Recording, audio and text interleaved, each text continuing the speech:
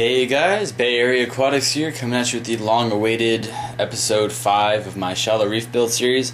As you can see, a ton has changed since the last video I did on lighting. Fish in, coral in, rock, everything is in, and it's been going well for a couple weeks now. And I'm just going to give you guys a quick run through of what's happening. So we're going to start with the fish. As you can see, I got a yellow tang. It's a little baby yellow tang, and he's doing pretty good. I've got some people, I've asked if I should be able to keep a yellow tang. A lot of people said yes, some people said no. I just went down to my own judgment. I thought I could keep it because the tank is 5 foot long and 2 foot deep, but a lot of people were worried about the depth. But in reality, this guy won't get big enough for that to be a concern for a good couple of years. So, and I probably will have moved out by then, so I think he's good for now. He's eating pellets, he eats mysis shrimp, and I'm giving him some of the Hikari pellets that have lots of greens in them. They're specifically designed for tangs, and he's this guy's a very active swimmer and overall cool fish. We're gonna move over here to this little cave right here. This is where everyone hangs out. I have 5 disbar anthias. They're all kind of crammed in the cave over there, and 3 of them school. 2 of them are kind of concerning me. They're like pressed up against the rocks. They're not like breathing heavily or anything, but they are concerning me. I've had them for a couple weeks, and so I'm not too sure what's going on there, but you can see them kind of swimming around in there, like this guy right here. Let me point at him. This guy's concerning me right here, just kind of like laid up on the rock. So I got 5 of those guys, and then over here I have a royal grandma. I'll put in some feeding footage of these guys so you can see them. That guy's chilling out in the cave. And then of course I have my 2 clownfish. There's one and there's the other. So that's it for the fish. So I'm going to show you guys my coral. Sorry the video is so blue. I can't really adjust any of the settings on this camera. But anyways, so for right now I have mostly LPS because when I was doing the transition from my 40-gallon to this tank, a lot of my acros died just because I wasn't keeping up on the water parameters of my holding tank. So I got a big old Duncan right here. If I can find my finger, there we go. So big old Duncan right here, 4 heads, about to be 5. That guy's pretty big. Got a frog spawn, doing well. Branching hammer right there, candy cane coral, and then a hydra right there. Panning over, we have a favia right here, which was receding, starting to recede my old tank, but right now it's like really puffy. I've never seen it like that before, so that's pretty cool. And then right here I have an orange acan, which is also getting really puffy too. I mounted both of these corals, and this guy's starting to spread out on a rock. On the other side of the tank I have my larger hammer. This one right here has about 3 heads. It's just getting bigger every day, which is pretty cool. I haven't started feeding them yet, just because I'm waiting for the tank to get established. Then I have Blastomusa right there. It has 2 large heads and 2 other smaller heads, and it's looking pretty puffy and nice. But unfortunately, it has some bubble algae on the back. And then there's a Galaxia or Galaxy coral right there. Like half of it died out in the holding tank, but the other half is staying strong. It's on a super ugly like frag, so I'm not sure what I'm gonna do with it. I'm gonna try and like maybe break it off or something. And then we pan over here. We have my Apostolopora, which is doing pretty well. I have some nice polyp extension on it, which I haven't seen in a while. There are some underparts that are bleached out and haven't come back, so I might cut those off, but it's doing pretty good. I did mount all my corals, hopefully getting encrusting or growth from that. And then I also have, like over here, I got a little chalice, and then I try to frag some of my God of War zoas, and they're healing up nicely, so there's 3 little heads over there. So this is my overall aquascape that I've done using just a bunch of miscellaneous rock that I've had, and then I purchased some more Reef Saver rock from Bulk Reef Supply.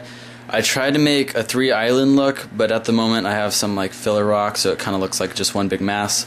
I used some stuff by JB Will called Aqua Putty, I think that's what the name was, but it was curable underwater, and it was marine safe, and it was made for potable water.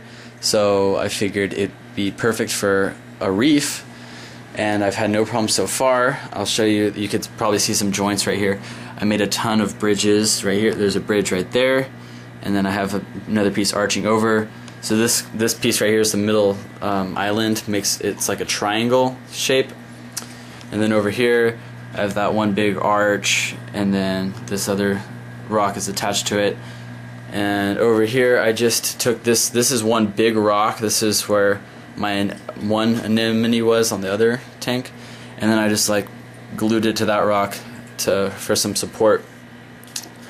But I do have a bunch of just rocks hanging out in the back. My fovea is on a random rock, so you can't really see where they separate. But I'm really pleased with this aquascape because this is my first time actually trying to make it look nice instead of piling rocks on top of each other. And there's lots and lots of caves because originally I was planning on getting 2 angelfish, a coral beauty and a flame angel, but I lost a coral beauty in quarantine because it had ick and some other internal stuff. So I kind of got discouraged on that. I didn't want to lose any more fish, so I'm going to stick with a flame angel for now, but I'm going to get him in the future. And there's still plenty of space for lots of different fish. So right now we're taking a look at my sump, which has everything in it. For anyone who is new, I'm going to start from the beginning. This is the drain chamber. I have a bean animal overflow, so there's 3 drains. This one, as you can see, is the full siphon, which has some air trapped in it right now. This is a very high flow area, so there's no really debris in there, and basically the water comes back up and goes into the filter socks, which I made a little holder for, and they're getting nice and full of gunk, which I need to change them out soon. And then they go in the main chamber, which I have some live rock. That's a frag rock, has some coralline. I didn't want to move it. Sponge filter from the old system, has my protein skimmer, which is disgusting right now. It's like really, really black. I need to change it out. So that's doing really well, actually. It smells terrible. And then I have a carbon reactor right there, which is plumbed into the return. And then there's like a little bubble trap, and it comes back here. I have my 2 probes for the reef keeper and my line for the auto top off. There's my my rig I made for the top off. The float switch is actually not working right now, so I'm gonna have to try and fix that because it says open even when it's in the closed position. And I made a little thing for the Tom's aqua lift right here. Basically the return pump returns it right here through this manifold, splits off over there. That goes to the tank through a switching current water director, and then into the tank, and then part of it goes to the reactor, just a little bit of flow right there.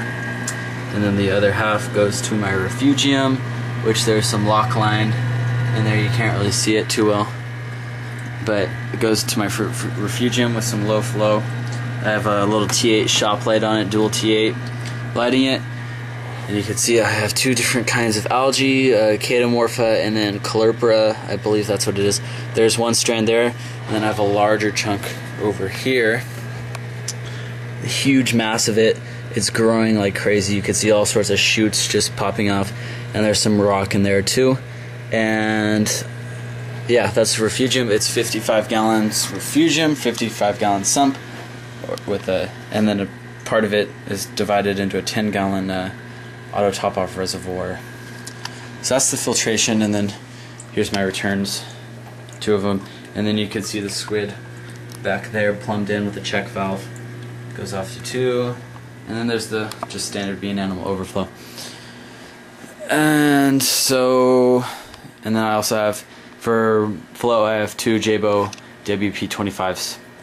So additional equipment would be the reef keeper, as I showed you. This is just the standard standard, not the elite, and it has 2 power bars, and it controls the auto top off and lighting and all of that good stuff. And then I showed this in my last video, but I have my lighting up here, which is 2 250 watt metal halides. They're on little sliding rails, and I wanted to ask you guys a question, because these things are very, very, very bright and very hot in my small room. use up a lot of electricity, etc. I was thinking about going back to LEDs, the little cheap value fixtures that I had before, and they're cheaper than they used to be when I bought them for the 40-gallon. But my question was whether or not I should go with 2 fixtures or 3, because they're about the same size as the halides, the LED fixtures. But yeah, I was wondering if I should get 2 or 3, because I'm not sure if they have the same spread as a halide. But so if you could tell me what you think in the comments about that. So that's about it, guys. This is the final build video of this Shallow Reef series, episode 5. From now on, I'm just gonna be doing regular updates of this tank, and I have a couple new projects planned for like a water change mixing barrel and stuff like that, and I'll just keep you guys up to date on what's happening. I'm also setting up a new tank for a client of mine, which just is my dad's friend, and I'm setting up a new saltwater reef for him, so I'll try and do videos on that. But anyways, this is my 62-gallon Shallow Reef tank, and that's about it. Any questions, please leave them in the comments below. Don't forget to subscribe, like the video, etc., etc. Thank you guys for watching, and I'll see you next time.